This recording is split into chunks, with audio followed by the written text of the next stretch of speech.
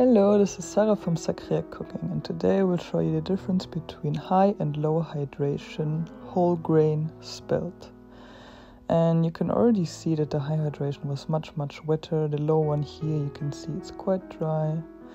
Here's the high one again. Generally, I felt like in comparison to the white flour, the hydration makes a much bigger difference in whole grain flour. So it's really important to choose the right one. I would say something in the middle between those two, like 75% was probably best to have a nice dough and a nice outcome too. Because the wet one is quite hard to work with. It's very watery, and this one is very hard.